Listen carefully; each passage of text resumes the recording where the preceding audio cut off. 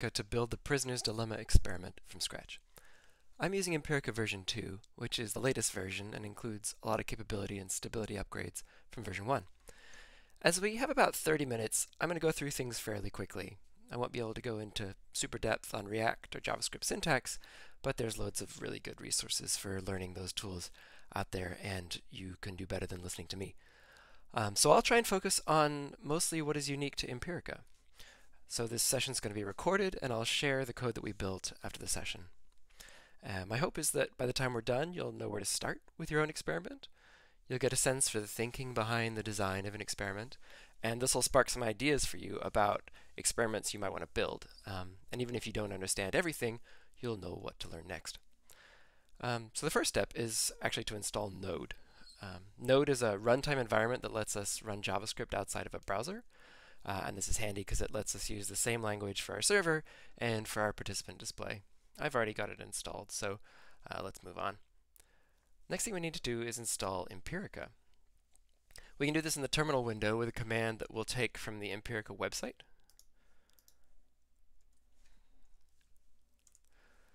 All this command does is download the Empirica installer and run it. And I'll have to put in my password.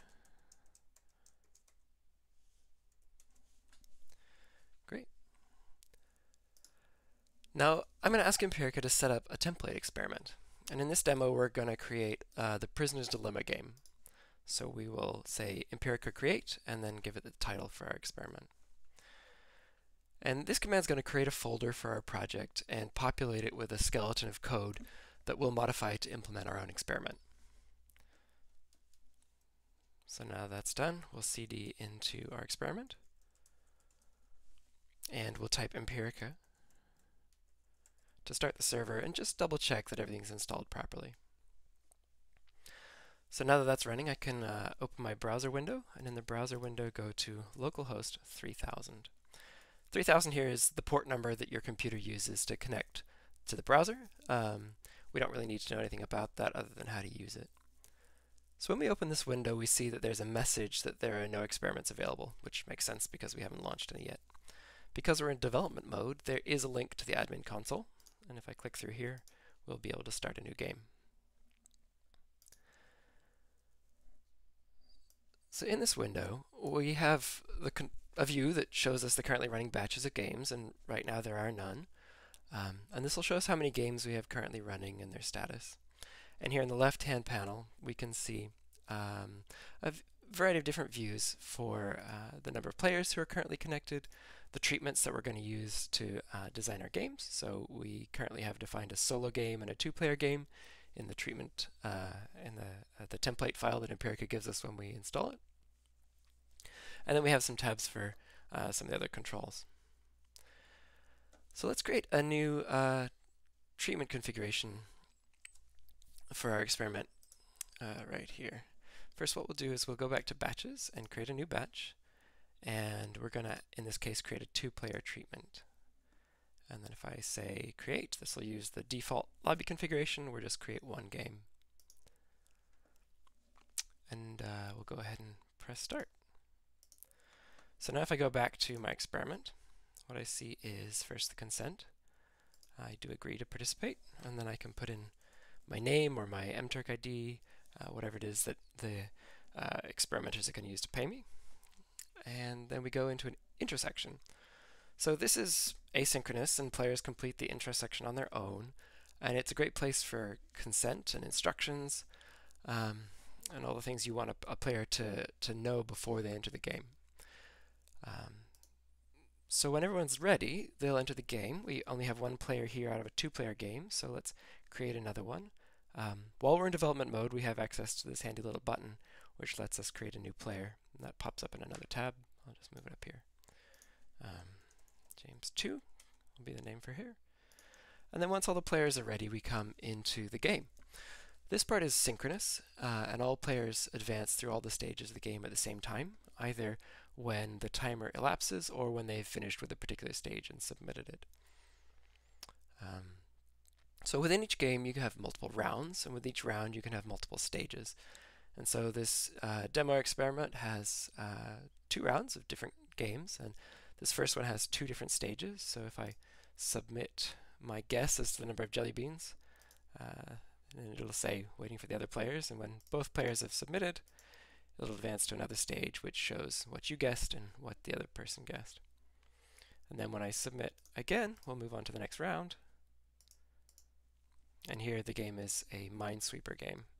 And what you'll notice is that this Minesweeper game is synchronized between the two players, so they can play the same game and collaborate on the same game together. And this works over the server, so you can have one person in San Francisco playing Minesweeper at the same time as somebody else in Boston is playing the same game. So let's submit this and just say we're done. After the game is finished, players go to exit steps where they can complete surveys or get payment instructions, or we can debrief them on the purpose of the experiment and what we learned from them. So now let's look at the code that makes this experiment run. Just open this current window and say code dot. So this will open Visual Studio Code for me. See if I can put that on the right side. Perfect. So this template experiment ships with a number of different folders, and most of the files that we'll see here are boilerplate.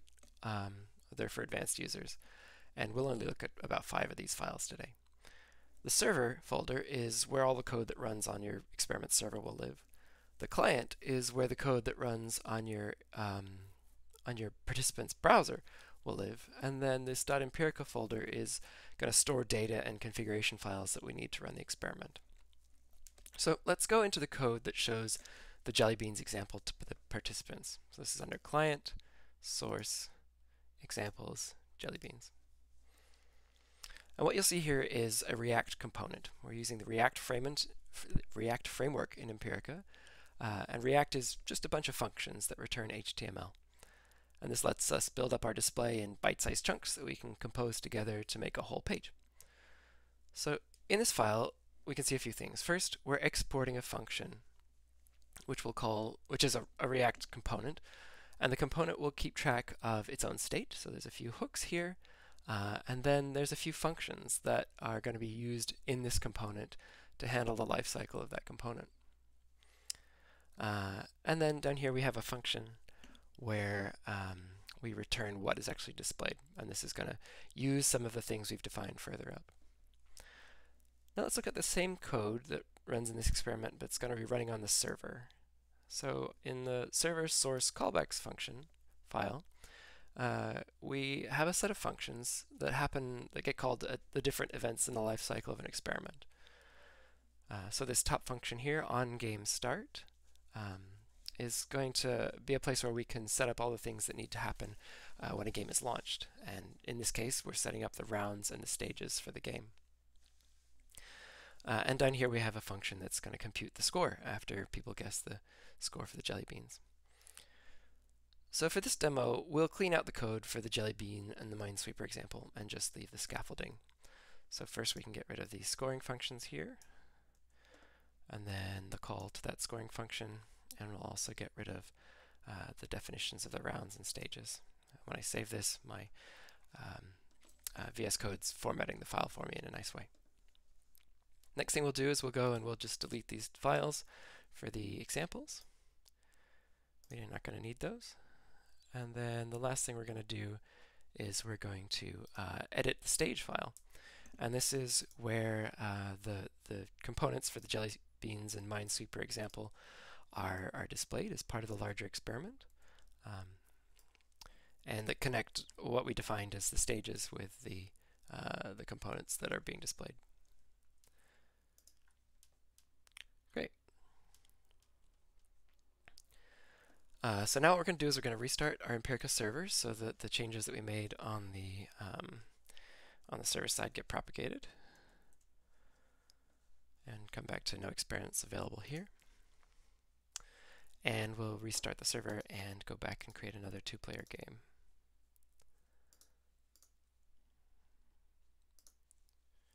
Great. And now we can enter the game again.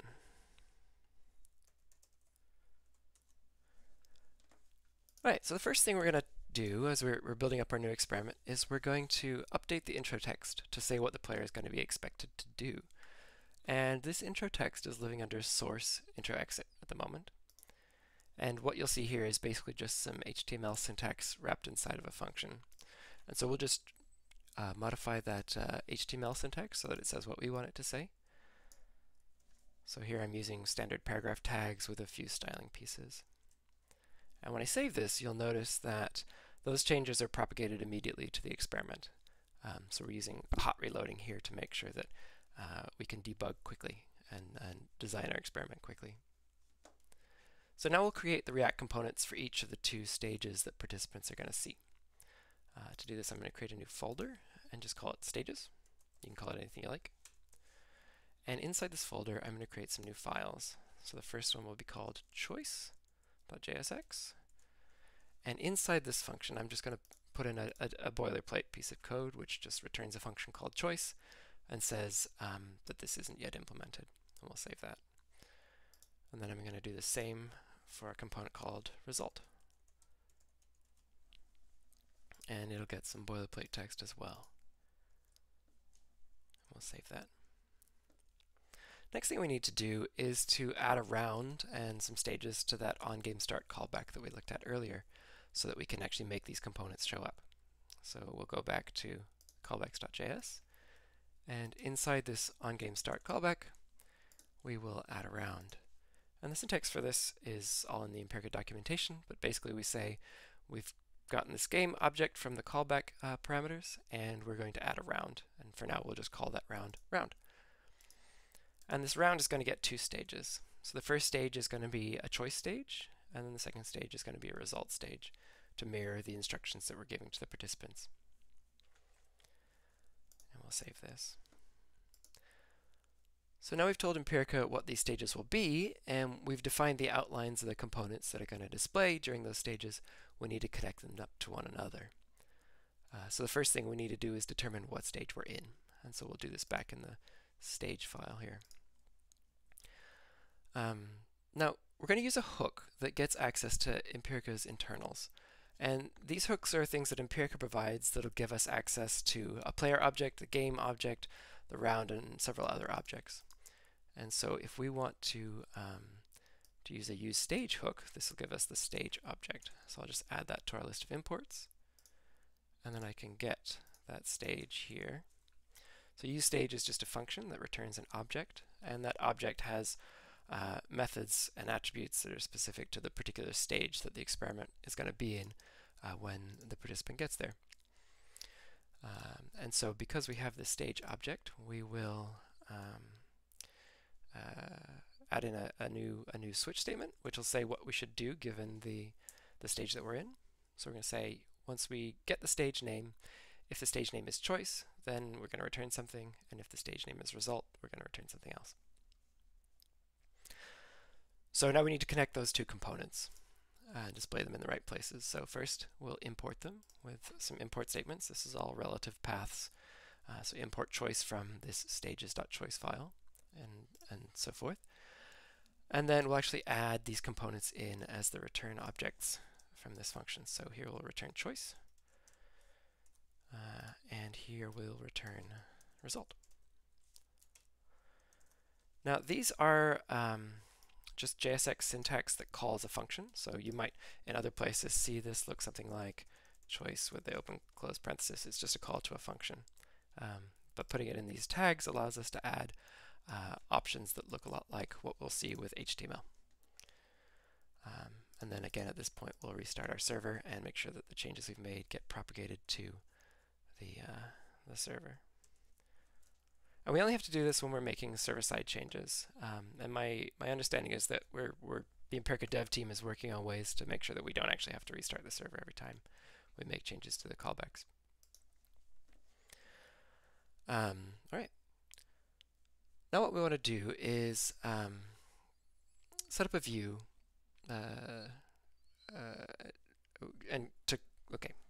Next thing we need to do is create a 2-player game.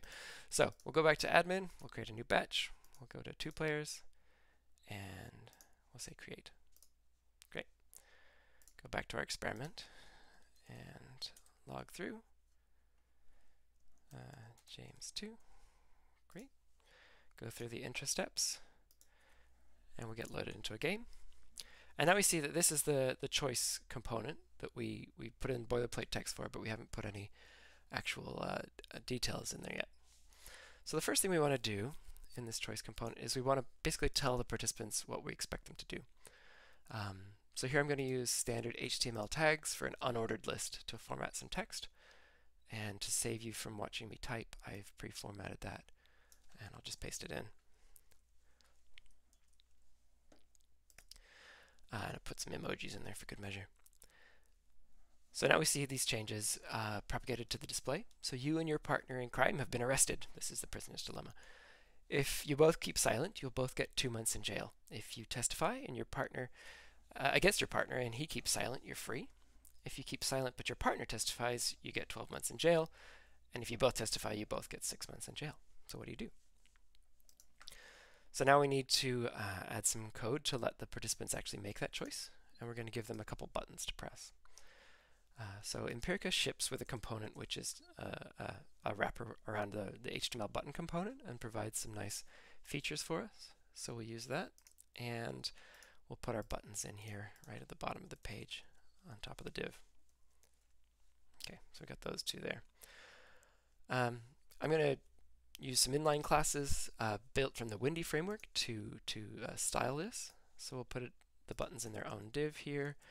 With some styling, we'll say we want them to be width small, and we're going to justify the center, and we'll put them in a flex box. And then take that closing tag for the div and put it where it needs to be.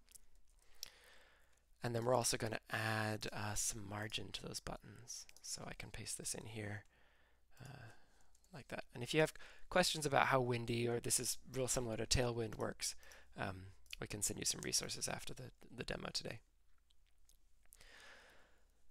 So when I click these buttons, let's save this and look at that formatting. When I click these buttons, nothing really happens. And that's because we haven't put any handlers onto these buttons to tell it what to do when they're clicked. So first I'll create a function, which is what will be called when the buttons are clicked. I'll put that up here at the top. And then I need to connect that function to the buttons. So this button object takes an argument, which is called handleClick. And that handleClick takes a function. And so here I'll use an inline function, which calls this onClick function we specified before, and calls it with the argument silent. And we'll do the same thing for the testify button here.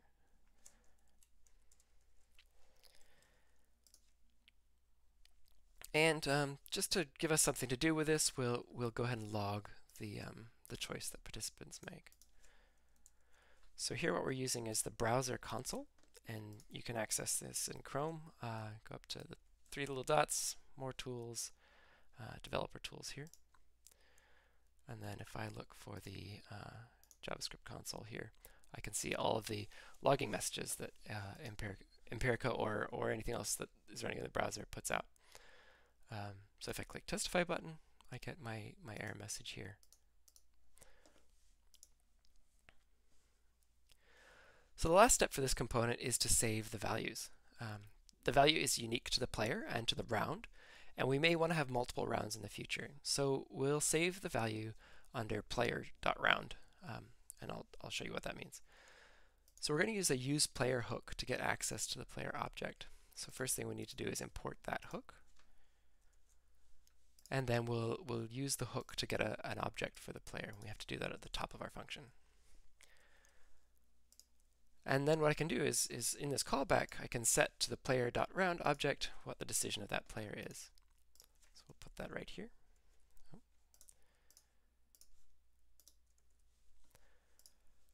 And so now what happened is when this function is called, the player object has a round object, which is the player-specific round that they're currently in, and we'll set a key of decision with the value of the choice.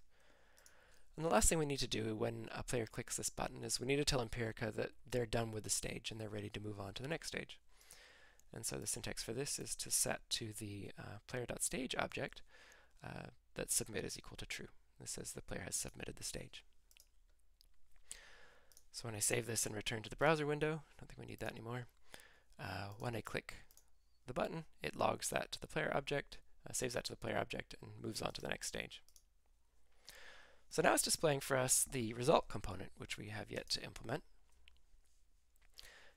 So let's build that up right now. And this is going to display for us the choice that each person made and the reward that they got for making those choices. And as before, we want to use the usePlayer hook to get access to the player object and figure out what those choices were. So I'll import that and get access to the player object. And there's also actually a hook that will get us access to not just the current player, but all of the players in the game. And this is the usePlayers hook. And just as before, I can get an object for those players. But the thing is, I don't actually want a list of all the players. What I really want is to know what my opponent thinks. And so I want to get an object from my opponent as well. So what I'll say is, take this list of all the players and filter it so that I get, for each player, take any player, so this will evaluate to true when it finds a player whose ID does not equal the ID of a current player. So this will give us a list of all the players except for the current player, and that should be a list of length 1. And so we'll just take the first element of that. And now we want to display those values. We're going to keep this div and give ourselves some space. And we'll use a couple paragraph tags to display this result. So we'll say, you chose X, your partner chose Y, and you get Z months in jail. Now we just need to fill in those values. And to do this, we'll use JavaScript string templates, and we'll get the values that we've set to the player.round object in the previous stage. So here for the player, I can say fill in this string with the template value player.round, and then I'll get the decision that we set in the last round. And we can do the same thing for the opponent, who also has a round and a decision. And here I'm using these trailing question mark syntax so that if the opponent object or the round object is not found for some reason, instead of throwing an error, this will just default to undefined. And lastly, we want to get a score for the player, which is where we'll store the computed months in jail. But we haven't defined this yet. So when we enter this value, we'll just say, copy this in here, you get player.round.get score months in jail. And if I save this, you'll see that that defaults to undefined because we haven't defined that yet. We haven't computed the score. Last thing we'll do in this component is we'll add a button to continue. So I'll import the button component again here and add a button at the bottom. And we'll just call this button continue inside my div there. And we need to define a function for the click handler that will move on to the next stage. And because this only needs to do one thing, which is move on, we'll just add that with an inline function here. So this says, here's a function taking no arguments, and when it's called, set submit on the player.stage object to true. I'll save this.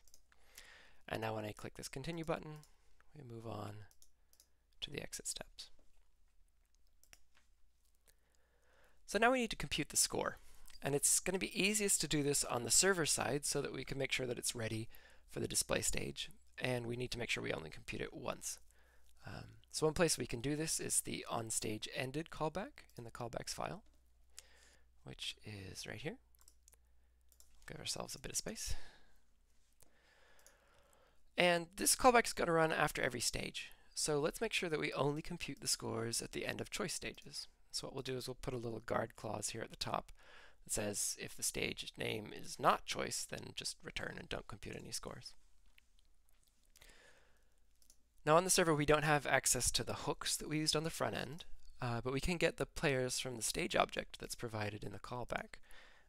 So here I have the stage object provided to this callback, and I can say players is stage.currentGame.players. And now we want to loop through all of the players to compute their scores.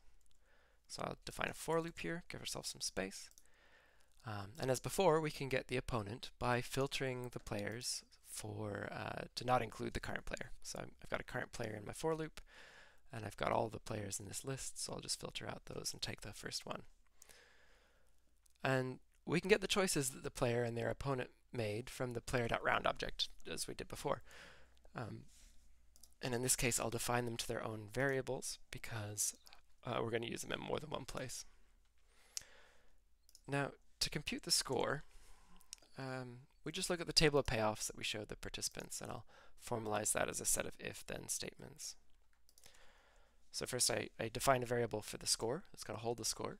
And then if the player's choice is to testify and their opponent's is also to testify, they get 6 months. If it's testify silent, then they get 0 months. If it's silent testify, they get 12. And in any other case, they get 2. And finally, we want to set this to the player.round object. So I will set this here at the bottom.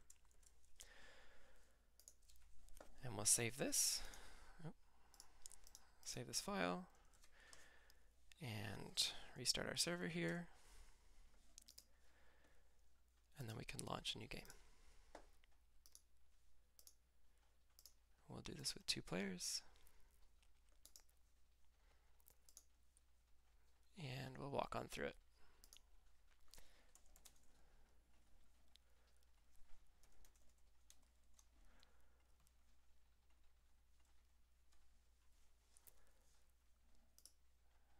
Alright, what is going on? Loading the game.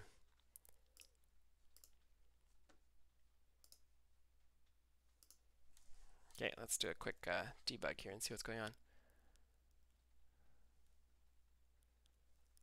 Looks like we got a little bug, so I'm going to just try restarting the server.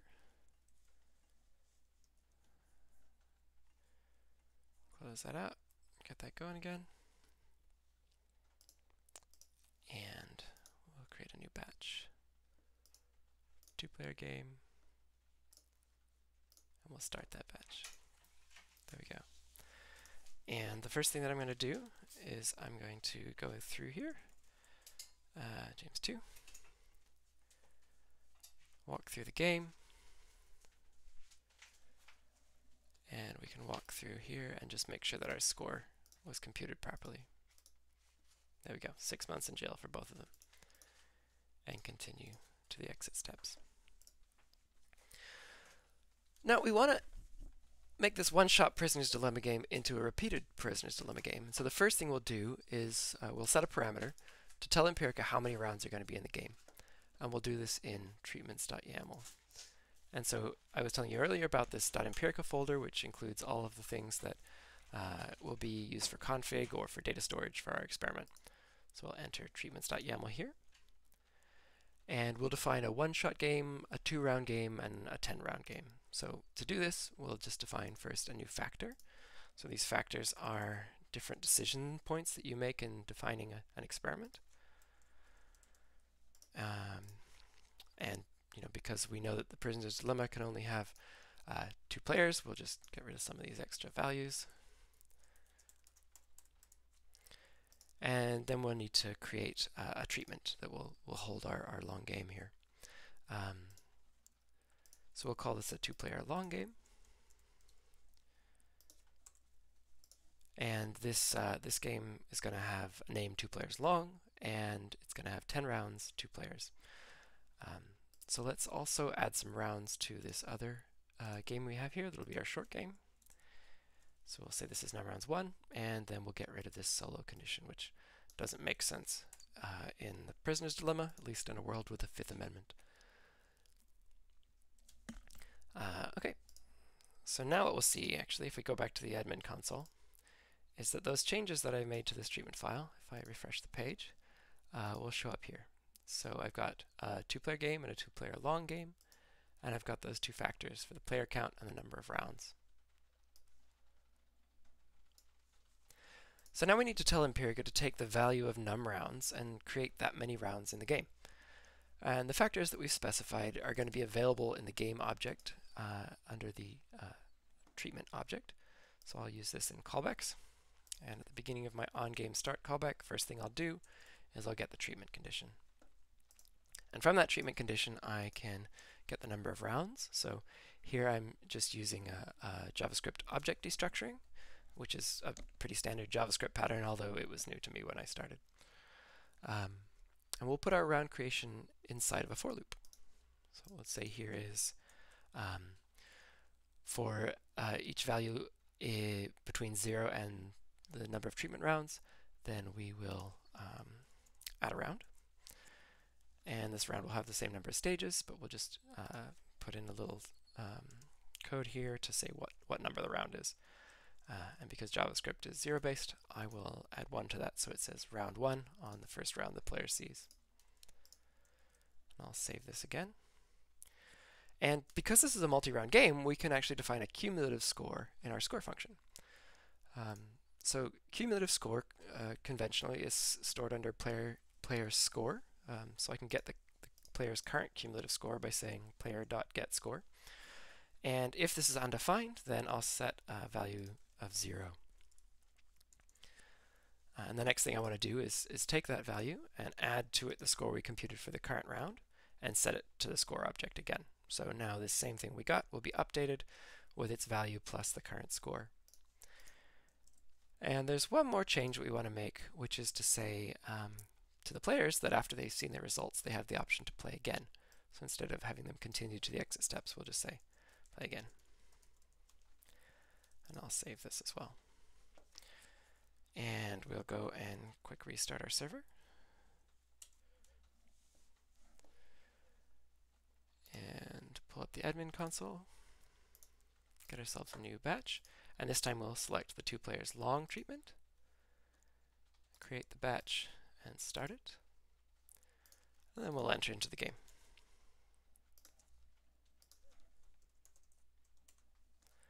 Walk through the intro stages, come into the game, make our choices, and see the score computed for this particular round. And we can also see the score, the cumulative score, up here in the profile. Let's play again. And turns out they keep making the same choices. It's just not particularly strategic of these 2 prisoners. Perhaps one of them is always more reputable than the other. At this point, our experiment's basically done. We just need to wrap it up and stick it on a server. So I'm not going to go into the details of setting up a server today. The Empirica docs have some instructions for bundling the code and moving it to a server and serving that to users. So here's a page where you can see that. And this will walk you through bundling. It's a fairly simple command, Empirica bundle, moving things to your server, and then serving the experiment. And from there, it's basically a matter of passing a link along to your participants and starting the game at the right point. So thank you for walking through the experiment creation with me. I hope you'll get a chance to try it out. Don't worry too much if that felt like a lot of code. When I started using Empirica, this would have taken me a lot longer. And I'm sorry we didn't have time to get into more detail. We tend to find that most people who get started with a little knowledge of programming, even if they haven't used React or JavaScript before, will be able to get a basic experiment running in a week or 2. And there's a growing community of developers who have experience with Empirica and are very friendly.